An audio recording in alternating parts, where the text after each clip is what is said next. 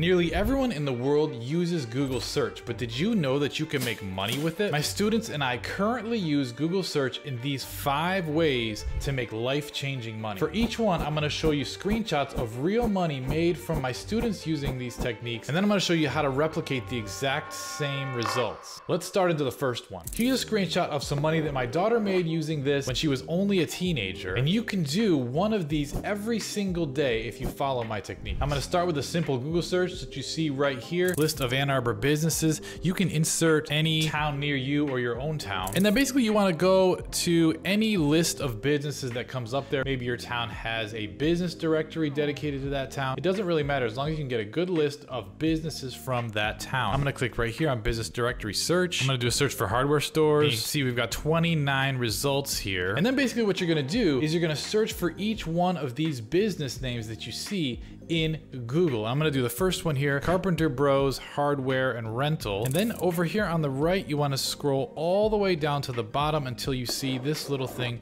profiles. And what you wanna look for here are businesses in your area that don't have anything under this profile. So this one has Facebook as a profile. You're gonna see why in just a second. But then we're gonna move on to the next one because this one already has a profile. Here's a search for Jack's Hardware. We're gonna scroll all the way down to the bottom there. See, now this one, I don't see any profile there. So I'm gonna copy this name and I'm gonna put that on a list. And we're gonna go to the next one. See, I did a search there for Stadium Hardware. This thing comes up on the right. We're gonna scroll all the way down and we're gonna look for that little profiles area, and I don't see that there either. So we're also going to put that one on the list. And you're gonna do this over and over. I repeat, if when you scroll down to the bottom, there are profiles listed here, you want to skip that one. And after you make a big list of all the ones that don't have profiles, what you're gonna do is you're gonna send each of them a very specific email that I'm showing right here. Is competitor, and you're gonna insert one of the competitors there. If we were emailing Jack's Hardware Store, then we wanna put one of Jack's Hardware Store competitors in the email right here. So let's say it's Ace Hardware. So we would say, is Ace Hardware stealing your customers? And that's the subject line. And then in the body of the email, you're gonna say, yes, they are, but it's legal and ethical. I noticed they have a Facebook page and you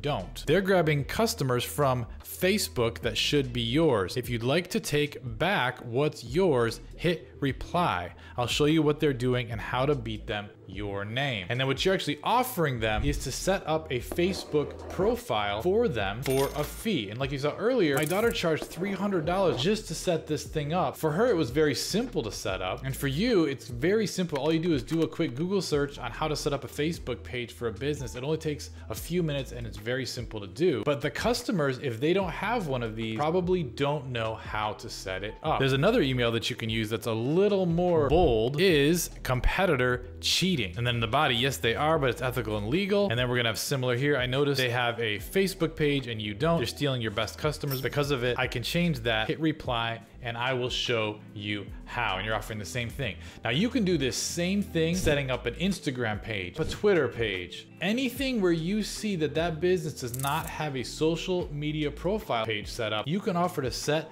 that up for them. And I'll tell you a trick. If you go to this website called D7 Lead Finder, it can do all the searching for you very, very quickly, so you don't have to go through one by one and searching in Google. I did a search for towing service in Baltimore, Maryland. You can see there on the left. And here, if I click on this little F icon, it's gonna sort by if this business has a Facebook page or not. I can also sort by if it has an Instagram page or not with this little one. I can sort this little Twitter icon to see if they have a Twitter page or not. And it finds for me businesses very quickly that do not have these social media pages set up. If you scroll down, you can see all these towing services here that I could contact that do not have a Facebook page. And it even gives me their email address right here in this column. Now, D7 Lead Finder is a paid service, so you can do it for free if you want to do it manually, but I just want to show you that shortcut if you want to do this very, very quickly. And you can even see there are businesses like this one that I'm showing right here that charge to then post regular updates to those social media pages, and they'll charge between $147 a month all the way up to $500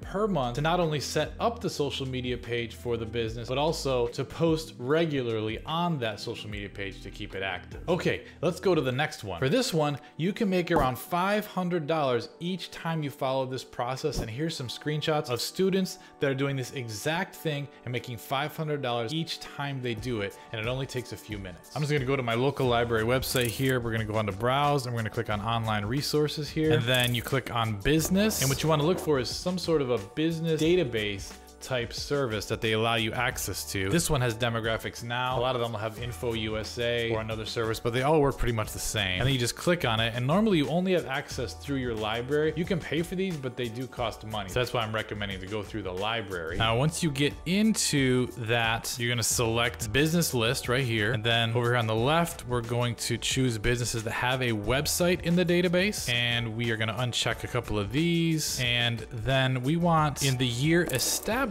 box, we want to make sure that we're only talking about businesses that have been started in the last year. So I'm gonna put 2024 in there. I'm gonna click search. Now what it's gonna bring us up is a list of all the businesses that have been registered in the last year. These are brand new businesses this year. And then what we're gonna do is we're gonna start searching for their business names in Google. So I'm gonna search for the first one in Google. What this shows us on the right here, if it has a bunch of information on the right-hand side when you do a Google search, that means this business has already been registered in Google. So they got started up sometime in the last year, and very soon, very quickly, someone told them, make sure you register your business on Google so you can get customers from Google. But if we search down the list, we're gonna find some of these businesses aren't registered on Google. Let's go to the next one here. I'm gonna search for them in Google. And you can see over here on the right, it's totally blank, which means this business has not been registered on Google. They do have a website here in Google, but because it's missing a lot of other information, you can see on the right-hand side is totally blank. It's gonna be a lot harder for them to get customers from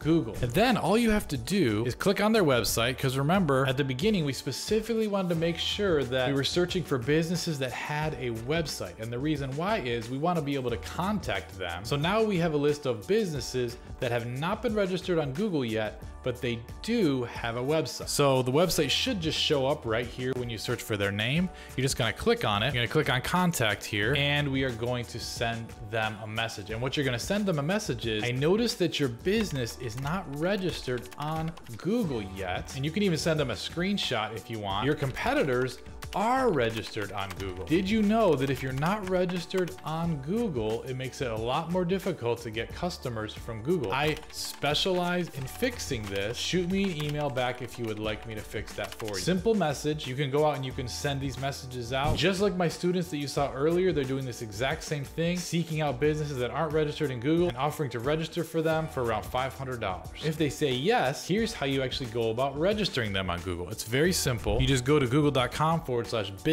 You click sign in there, and then you literally just copy and paste the information back and forth from the business's website into the Google form. And then Google's going to ask you to verify it. They'll either send an email code or a text code to your customer's phone number. It's very, very simple to do. Only takes a few minutes, but it's a very lucrative little job. Again, you could do one of these every single day and be making $500 per day. Let's go on to the third way to make money with Google search. And this one probably makes the most money of any of the ones that I'm going to teach you in this video. And here's some screenshots of money that my students are making from this, and these are monthly fees. The first step on this one is you need to pick a niche that is a phone-driven business. A business where customers don't really come into their place of business, but instead the customers call them on the phone and the business owner comes to the customer. So think about a service business like a plumber or an electrician. These are the types of businesses where they probably never have a customer visit their actual location because they're always going to the customer. I'm gonna come up with a business name for an electrician, and you might say, I'm not an electrician. How can I make money with this? Don't worry, I'm making money with this week after week in business areas where I have no skill at all. Then what you're gonna do is you're gonna go through the exact same process that I showed in the last technique, where you go and register the business on Google. But in this case, instead of registering someone else's business, you're gonna register a brand new business for the phone-driven business that you pick. So let's say, for example, I pick electrician service. You're gonna enter a business name into the registration with Google. Let's say Bob's Electrician Service. You're gonna go through the whole process that I just showed you in the last technique, and you're gonna verify that business on Google. And what's gonna happen then is when someone searches for electrician, I'm gonna actually show up as one of these red pins on Google Maps that someone is gonna click on, and they're going to call the number for electrician service. Now you might say again, I'm not an electrician. What am I gonna do with that phone call? What you do then is you take that person that's calling you and you refer them out to an actual electrician to complete the job. The name of this business is called lead generation. So you're not actually completing the electrician service. All you're doing is generating phone calls for electricians, and you're taking a percentage of the sale or even just a flat fee for every time you refer them a customer. It's a great business model. I've been doing it for many, many years. It's very simple to set up like you just saw. And once you get it all set up, it generates those phone calls day after day after day without you having to do any ongoing work. I have 2 more techniques to show you about how to make money with Google search, and I don't have time to get in a lot of depth on each one. So for this specific one, since it's a little more complex, I have a free class in the link in the description of this video. If you click on that link in the description of this video, you can get my free class that goes into all the details of this specific one with Google Maps and lead generation. Because you're probably asking me, where do I get a phone number? And how do I make sure that they pay me? And all these types of things. If you want more information on that, just get my free class that goes into a lot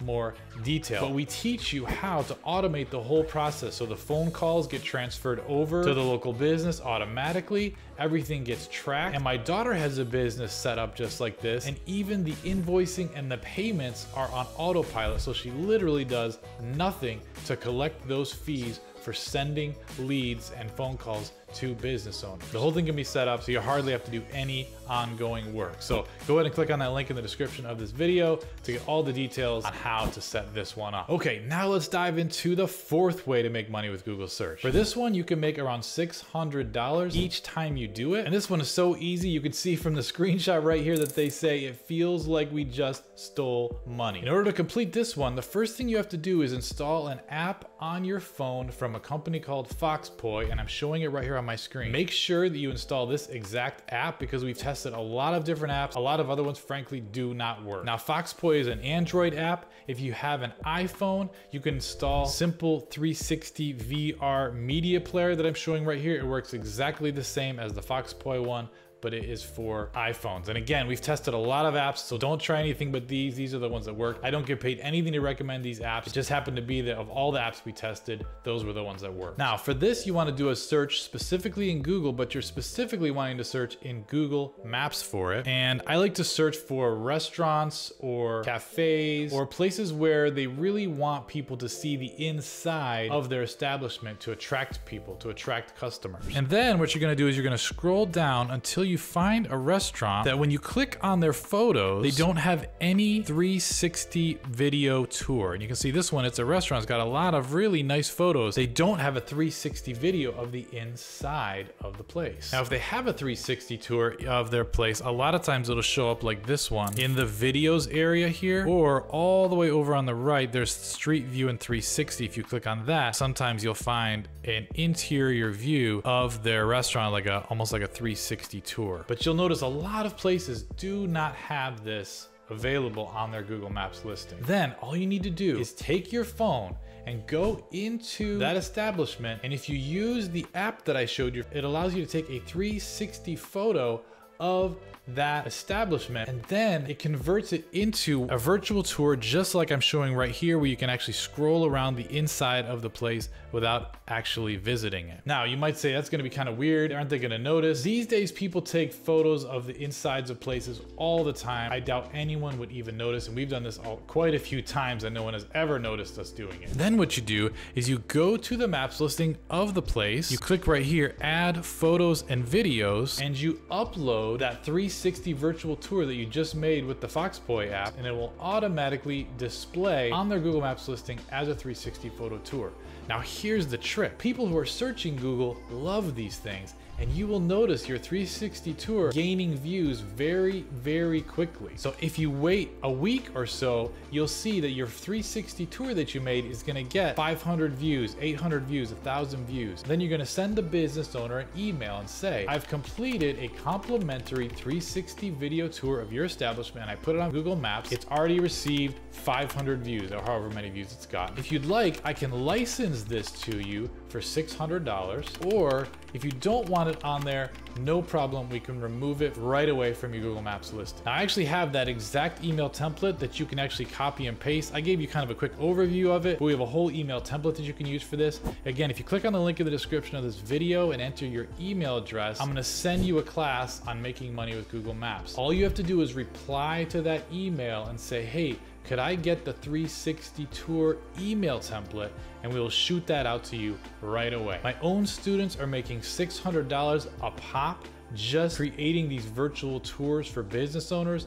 You can do it too by following the instructions that I just gave you. Okay, let's go to the 5th way to make money with Google search. And for this one, you have to do a very specific search in Google that I'm gonna show you in just a second. But first I wanna show you, here's some screenshots of deposits from one of my students that got this money after only doing this technique for a few weeks. And the nice thing about this one is this is also residual income or monthly income, not just a one-time fee. What you wanna do a search for is restaurants and then type in your town. And then what you wanna do is you want to scroll down and look for restaurants that have a large number of customers every day. So you don't want like a slow restaurant where people sit down for 2 hours to eat their meal. You want to search for restaurants that have a high turnover. So like fast food type restaurants, not fast food chains like McDonald's, restaurants that are owned by an individual but still have a ton of customers coming through on a regular basis. And you can get an idea of how quickly their customers revolve through there by just clicking on their Google Maps listing like I'm showing right here, and then it tells you how long they spend. So this one, people typically spend 15 minutes to 1.5 hours. You want restaurants where generally people are spending around 15 minutes. Then you actually go into the restaurant and you order some food. When you give them your credit card or your debit card to pay and they swipe it, you ask them a very simple question. What kind of credit card system is this that you have? Then you ask them a follow-up question. How is it working out for you? How they answer that question is gonna determine whether or not you make money that day on this business owner or not. Because if they tell you that they don't like the machine, or they start complaining about the service or the fees or the support for the credit card machine, that is your opportunity to sell them an alternative system. What you might not know is it's very easy to sign up to become a reseller for companies that sell these little machines. And if you can get that business owner to replace their machine with one that you're a reseller for, you actually get paid every time a customer swipes that machine. You get paid a small percentage of each sale, which is why I encourage you to look for businesses where they have a high number of transactions every single day, because you get paid for every transaction that goes through that machine. You can actually go out and sign up for these 4 companies: Heartland.us, Shift4.com, Clover.com, and ToastLab.com. And all of these companies will provide you training, and they'll provide you with the machines, and they will even provide the setup and the support for the business owner. So you really don't have to know that much about the machine itself. All you are is a middleman connecting the business owner with the credit card machine company. A lot of these companies will even send out their own representatives to train the business owner, to set up the machines and everything. And all you have to do is make sure that the connection is made, and you can get paid every single swipe of the card. And that's it. Those are the 5 ways to make money with Google search. Now, every single one of these, I have much longer videos on my channel. So you can just go to my channel, do a search for something like virtual tour, for example, and it'll bring up the full length video that'll train you in a lot more detail on how to do it. But like I said before, by far out of all of these 5 techniques, the one that has made me and my students the most money is the Google Maps lead generation, which is technique number 3 of this video. And like I said before, we have a free class on how to do that full setup in the link in the description of this video. My own daughter set up a business just like this when she was only 13 years old. Now she's a young adult, and it's been paying her for years on autopilot. I have thousands of students who have learned this exact technique from me that are making great money every single month, whether they're working or not. So just click on that link in the description of this video to get my free class on it.